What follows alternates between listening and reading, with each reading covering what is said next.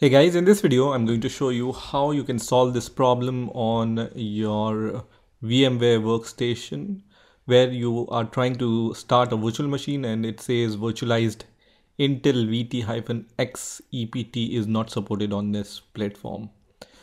So I see this error window and my virtual machine is not starting, and when I click yes, it does nothing, right?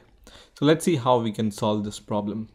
So there are a few different ways in which you can solve this problem. The main cause of this problem is that your Hyper-V is enabled and you need to disable that. So to disable your Hyper-V, you just need to search for turn Windows feature on and off in your search bar and choose this option which says turn Windows feature on or off, which is going to open this kind of option. And here, so you can see in my case the Hyper-V is already disabled.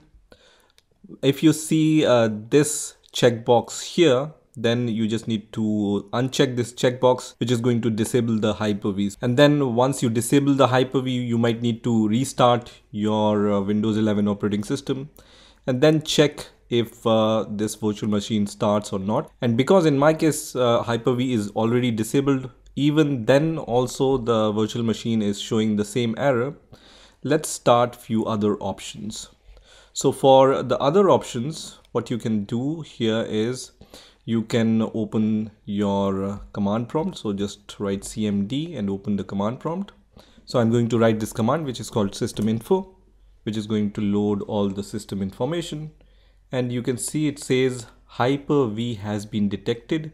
Features required for Hyper-V will not be displayed. In addition to the systeminfo command, you can also run this msinfo32 command and then open system information. And when you will scroll down, you will be able to see hypervisor has been detected here, right at the end. So same message you will see using the msinfo32 command. Now, in the next step, what you can do is you can just open your command prompt. So just search for cmd and then right click and then run your command prompt as an administrator and click on yes here. And here run this command, which is bcdedit /set hypervisorlaunchtype off. And you can see it says the operation completed successfully. So make sure you run this command prompt as an administrator. I'm going to put all these commands in the description of this video also, so you can directly go to the description of this video and copy all these commands, right? So it's going to show the operation has been completed successfully.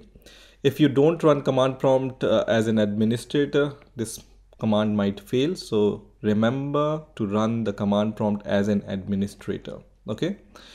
So once you are done with this command, you can try to launch your virtual machine once again. So again, it shows the same error, right?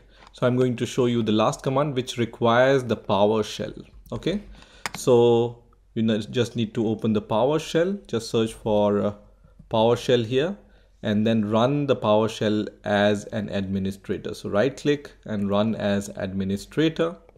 And once you opened the PowerShell as an administrator, you just need to run this command, which is Disable-WindowsOptionalFeature online -FeatureName Microsoft hyperv all, right? And then press enter, which is going to start this process. And it says, do you want to restart the computer to complete the operation? So it requires the restarting of your Windows 11 operating system. So you can say Y to restart your Windows operating system, or you can just press N to manually restart your computer later, right? So at this point you can press Y, but I'm going to press N because I will restart my computer manually, right? So I'm going to press N and then you can see we are exited from this command. And now at this point, I'm going to manually restart my Windows operating system. So let me restart my Windows operating system. So now let's try to restart our virtual machine. So I was trying to start the Windows 11 virtual machine here. So I'm going to click on play virtual machine here. and now I can see that my virtual machine is starting, right? So this is how you can solve that problem on your VMware workstation. I hope you've enjoyed this video, and I will see you in the next video.